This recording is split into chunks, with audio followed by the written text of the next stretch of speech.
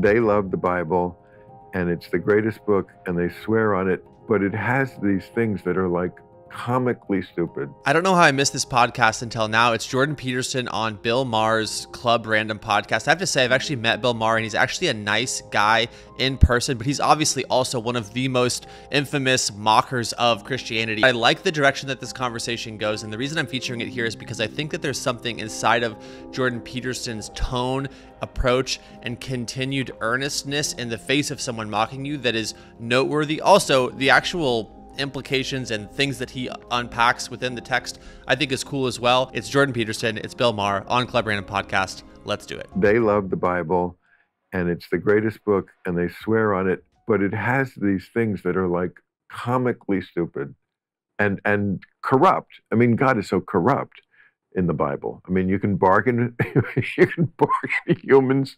You know, he does things that are so capricious and cruel and, you know, petty. I mean, he's very Trumpian. Well, you know? I've been walking. I released a series started to release it yesterday on YouTube on the story of Exodus, and it's a 16-part series, 32 hours on the book of Exodus. Yeah, I had 9 people come down, and I've been walking through the biblical corpus. That was actually something I wanted to talk to you today about. I love it. Yeah, well, I love it that you're a real professor. So, you're like a personality and a TV guy and like a great voice, but you're the real deal. You're an academic. So there's a very interesting idea that lurks behind the notion that you can establish a covenant with God, and you can tell me what you make of this. It's like it's a reflection of the fact that human beings bargain with fate all the time. We bargain with the future all the time. So and here's how we do it. So, and this is what you teach your kids. You teach your kids that if you forego immediate gratification, so you give it up, sacrifice it, because that's a sacrifice, that the future will be better as a consequence. Well, that's, okay, it's a contractual relate. Well, that's what's trying, right. That's the thing that's so interesting, is that it actually will. If you don't have that piece of cake tonight, you'll be healthier tomorrow. Right. And if you don't go off and play with your friends immediately after school, but play the piano for 20 minutes, then in 10 years when you're actually a musician, all sorts of okay. But it's, see, this is something that's very uniquely human, because human beings have learned that if we give up, there are certain forms of immediate gratification.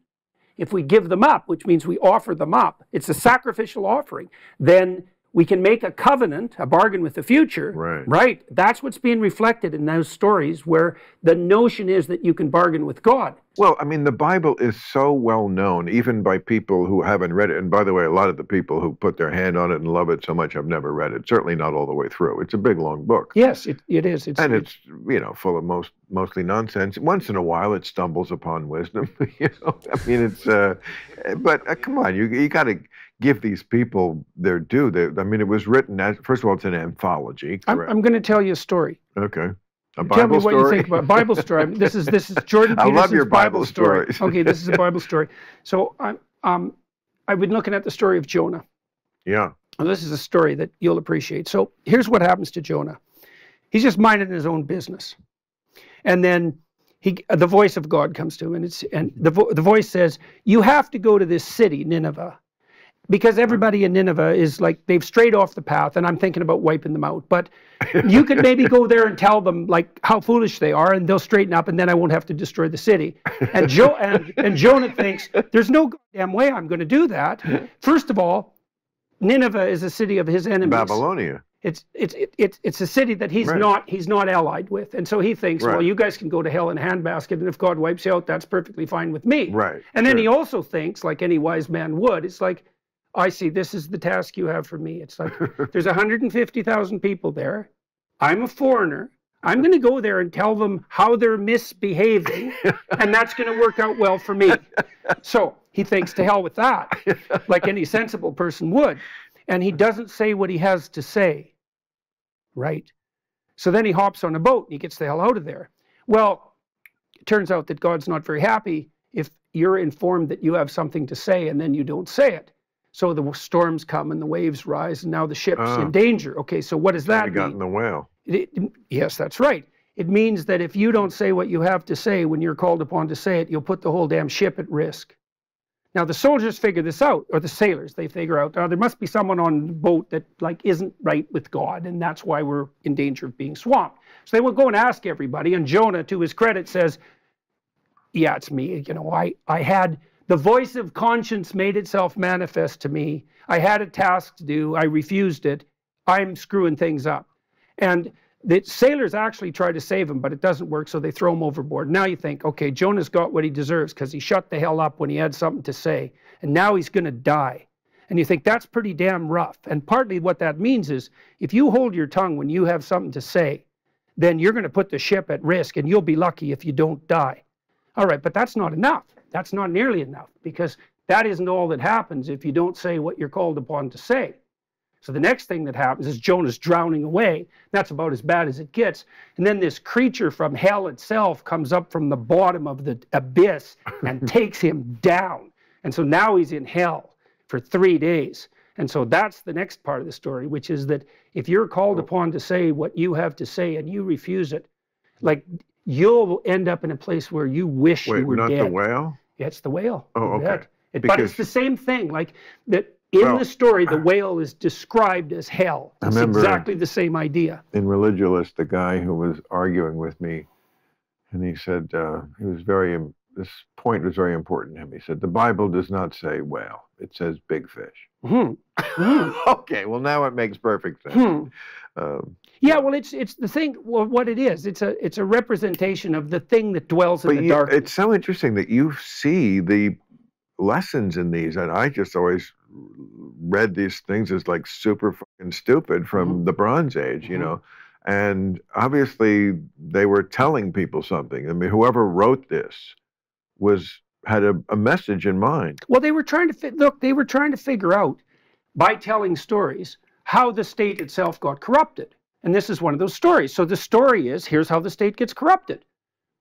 You're called upon to tell your fellow man, enemy or not, when they're not behaving properly. When your conscience tells you to do that, you're called upon to do that. If you don't do that, the whole ship will start to rock. But do you think the ancients who were reading this at the time, and they read the story about he gets swallowed by the big fish or the whale, you think they got this message? They were like, yeah, but what this really means is when you're called upon, excuse me, I'm talking, when you're called upon, then you step up and do it. No, I would say it's a step, and it's a dreamlike step in the developing of understanding. So before you fully understand something, you can represent it in a story. Right? It's kind of halfway. A kid who starts to understand something by acting it out. They may. I mean, they may have gotten it, or they may have gotten it on an unconscious level.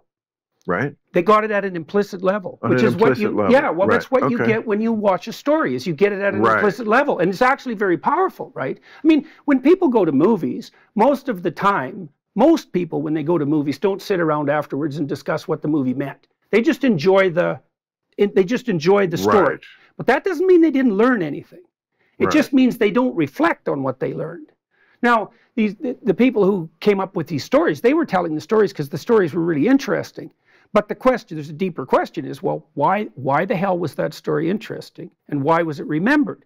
And so what happens to Jonah is that he's in the whale for 3 days. And then he thinks, now I'm in hell. Okay, I'm gonna repent of my inadequacy. I'm willing to say what I have to say. So the whale spits him up on the beach. Then he goes to Nineveh and he tells everybody what the hell they're doing wrong, and God decides to spare the city. And so for me, this story encapsulates... It's a win-win. It's a little hard on Jonah. You know, there's the whole hell thing. He does. He lived. That's right. It was a rebirth story. Did he relocate to Nineveh? No, it's just a pilgrimage to Nineveh. Oh, okay. So he did. Okay. But he goes there, and then the city is in fact saved. But it's perfect, Bill, because what it shows, and I know you know this because you wouldn't speak the way you speak, and this is true of comedians in general. You know that you have a moral obligation, like a deep and profound moral obligation. I do. To say what you have to say. I do really respect Jordan Peterson staying earnest in the midst of someone mocking you and the thing that you're trying to communicate to them, to your face. He never takes the bait and engages in sort of this, let's, mock each other back and forth. He keeps it classy, where Bill Maher does not. But really, this idea that Bill Maher is clearly consumed with is basically what C.S. Lewis calls chronological snobbery. It's the idea that if something is ancient, it must be foolish. That if something was, a Bronze Age,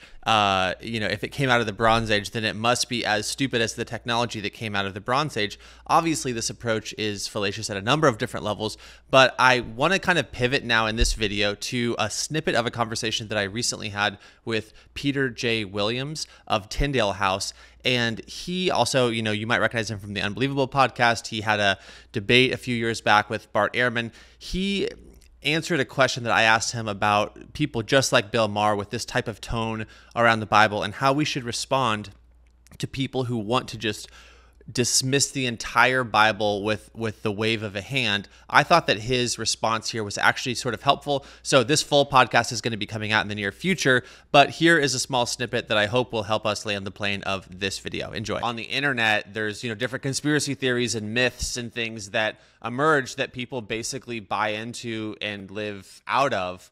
And so for someone who would kind of say, yeah, that's essentially what the Bible is en masse, is it's like this sort of supernaturally supercharged history that, is appealing because it gives some, broad explanations of life on this planet.